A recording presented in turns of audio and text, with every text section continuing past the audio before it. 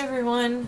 So today I wanted to do my video on signs and symptoms of bipolar spectrum disorders. When I was growing up, my brother was wrongly diagnosed multiple times over the course of, I think, about 2 years. I was pretty young during this time, so I'm estimating, but during that time, my brother was pretty much like hypomanic on almost a daily basis, and I didn't want to add to my mom's stress by telling her about the issues that I was having as well. So even as a kid, I can remember putting everyone else before myself. Anyway, it got me thinking about all the signs that everyone around me missed during that time, and the things that people should have picked up on. So I decided to do my video on this today. So I'm just going to give you a little bit of background on Bipolar I and Bipolar II, and then I'm just going to go into a little bit about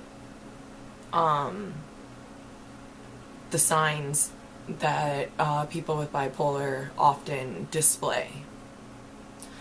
So Bipolar I leaves basically no doubt as to whether someone is in a manic or extreme elation phase, because their behavior quickly escalates until they're pretty much out of control.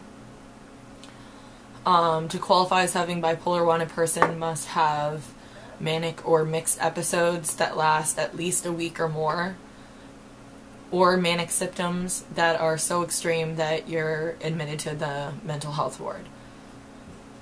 Bipolar II is 4 times more common than Bipolar I.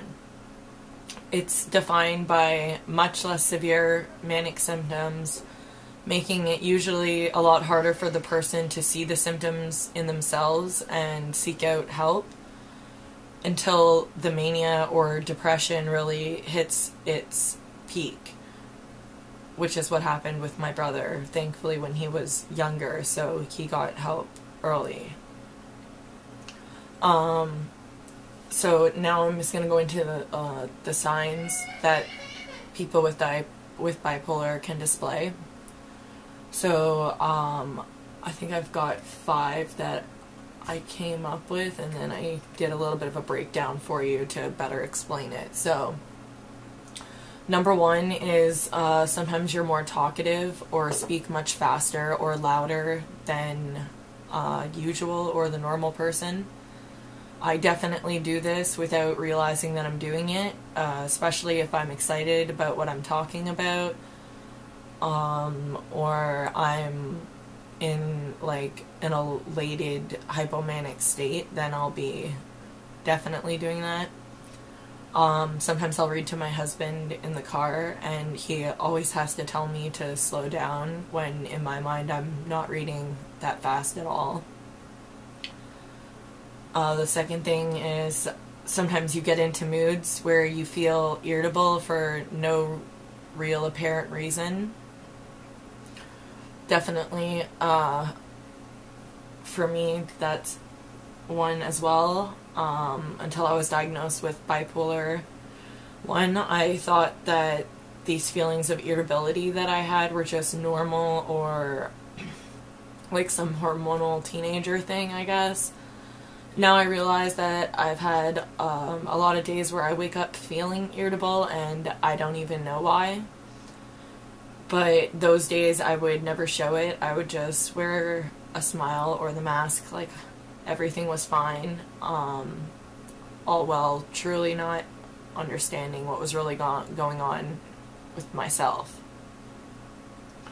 The third thing, sometimes you feel both happy and depressed at the same time, which I know is kind of hard to imagine, but this kind of happens to me almost every day. I can be having a great day, and then say something reminds me of the past, and then I feel depressed, and then say my favorite song comes on the radio, and that bounces me back, and I feel happy again. But I can easily like go back to those depressed thoughts that I was having about the past, and it's like this cycle. It's like a tug of war going on inside of your head. Happy, sad, happy, sad, happy, sad.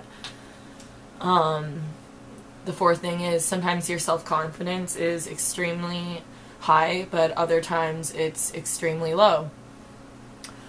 Definitely extremely true for me. I swear every compliment that I've ever received I file in the to be recycled bin in my head.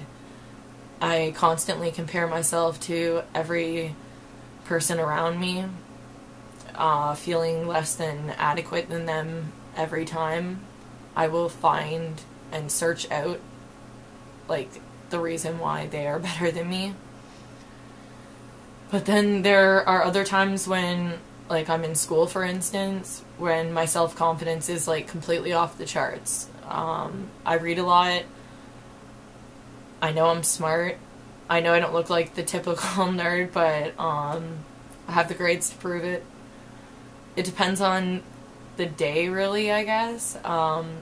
It can change multiple times in a day depending on how bad I'm really feeling that day. The fifth thing is sometimes you get very angry or defensive over like little things or insignificant things.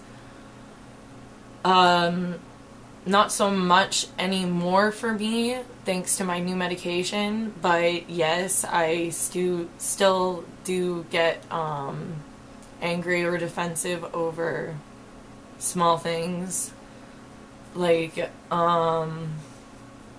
before waking up in the morning and spilling milk on the floor used to be able to like ruin a day for me, or at least start the cycle of ruining the day. And now I find it so much easier to just like brush off those small things. But for about 2 years before starting this new medication, I wouldn't be able to say that at all. So, I also did like a quick little checklist or a breakdown. So, in case you missed any of that or you just need more clarification, and keep in mind that these are signs, so that means that they're not going to be predominant in the person at all times. Like, these are things that are going to, peek their head out of the hole every so often, but may not necessarily be, like, intertwined with their personality, if you know what I mean. Like, these are things that don't necessarily have to happen to us every day. It depends on our environment and our medications and all these other things.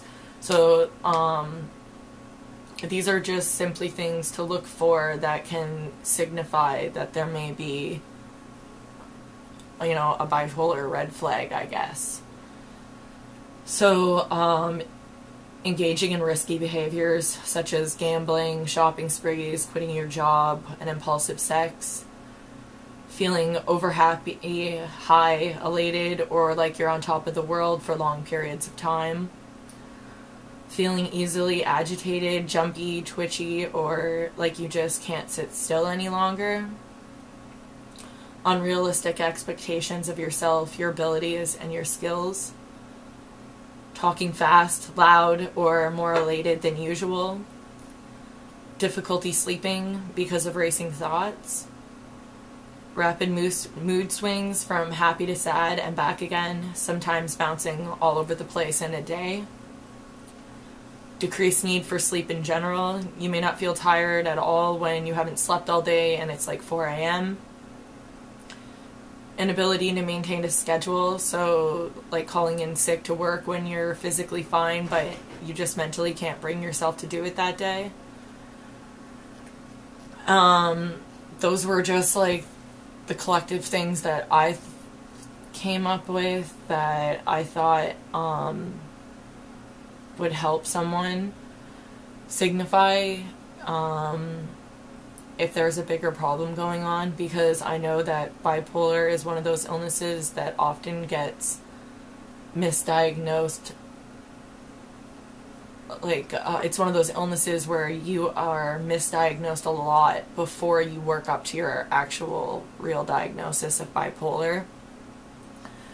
I was lucky enough because my brother was diagnosed with bipolar at such a young age, and he went through all of the crap of being wrongly diagnosed that I didn't really have to go through that, because it's proven that there's genetic traits. So basically, as soon as I talked to the psychiatrist and told them, you know, that my brother had bipolar too, and how I was having these severe, like, manic episodes where I would completely lose control for hours, and all I could do is just lie on the floor and cry or thrash around and scream or whatever the case may be.